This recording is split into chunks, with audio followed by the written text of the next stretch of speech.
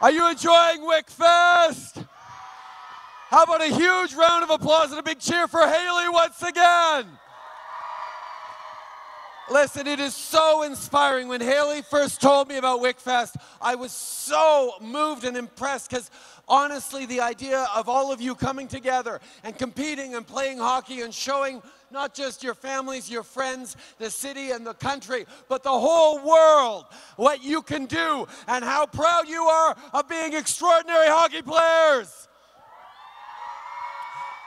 Listen, I got to tell you that sport is an amazing way to develop confidence, develop strength, make new friends, learn about your capacities, learn about what you can do, learn about what you're not so good at and need to improve on. The opportunity to get out there and push yourselves and challenge yourselves is super important. And I know in events like this, it comes from time to time that you'll get a speaker who will tell you how important it is that you're doing this because you are all the leaders of tomorrow. Oro. Has anyone said that to you this week, that you're leaders of tomorrow? I don't want anyone to tell you you're leaders of tomorrow because I don't need you to think of yourselves as leaders of tomorrow. You shouldn't think of yourselves as leaders of tomorrow because you are already leaders today.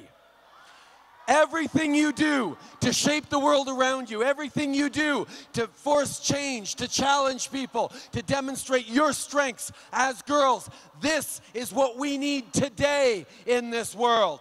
We need women and girls to step up, to be leaders, to run the economy, to run the country, to run the world.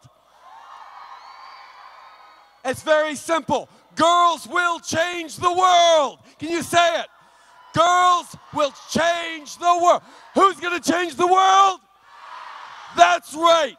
Don't let anyone tell you you can't do anything, because it's not just that we need you to do anything, you need you to do anything. We need to build a world in which your approach, your solutions, your way of doing things changes everything. We've got challenges in the world. Who can fix it? That's right.